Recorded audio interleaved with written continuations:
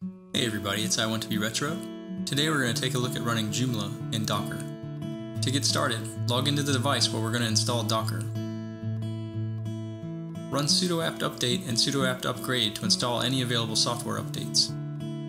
Then we'll use apt-install to install a few prerequisite packages required to install Docker.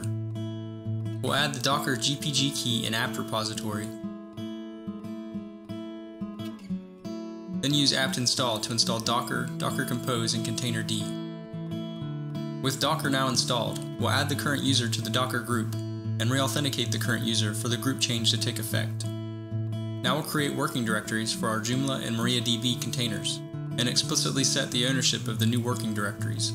We'll create a new Docker network called containers, then use Docker run to start the MariaDB database container, and finally, configure and run the Joomla container with another Docker run command. Open a web browser and navigate to the DNS or IP address of the Docker host, :8080. Complete the Joomla site setup by selecting a language and entering a site name. Create a new Joomla user by entering a name, username, password, and email address.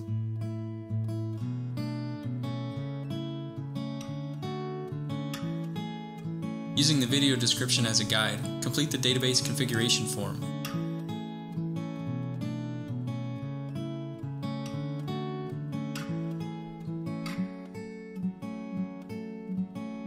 Once completed, click the Install Joomla button. When the installation completes, click the Complete and Open Site button.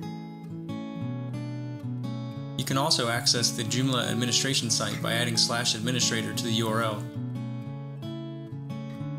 Log in using the username and password we created during the installation. Welcome to Joomla, running containerized in Docker.